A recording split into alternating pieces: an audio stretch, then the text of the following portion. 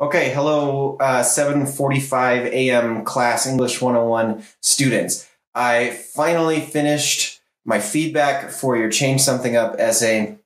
Something about being in my home office and doing this allowed me to get distracted, and I ended up writing way too much on some of your feedback. And but I got it done. And I posted it in your thing, so you review the feedback. You guys are pretty expert at this point of getting feedback from me and knowing how to handle it. And so, again, the same thing we do in class, I'd like you to try to do at home. Find somebody else who you can show the feedback to, have them read it or you read it to them, and then try to explain what is Dr. Hopkins getting at, and then come up with a plan for how to move forward with that. Let's see.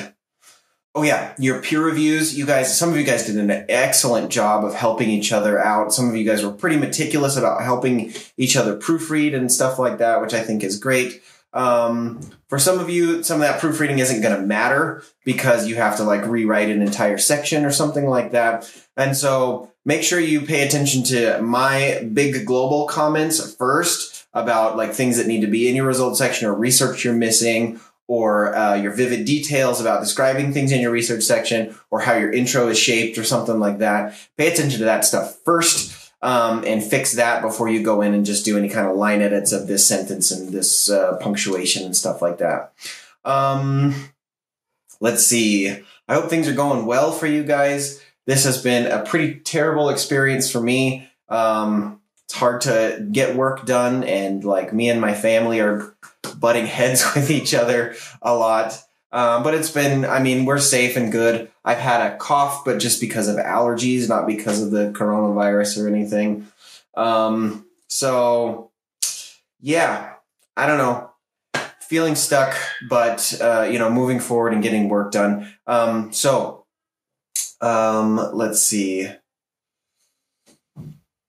We did the vote with your body. I haven't gone over that yet.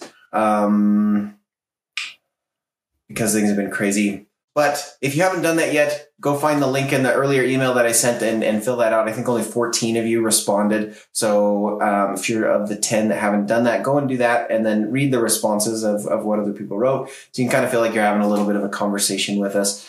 It's easy to feel disconnected at this time with things as crazy as they are. So you have my feedback. The final of this essay is due a week from today on Friday.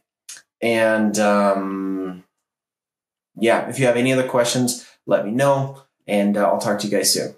Okay, bye.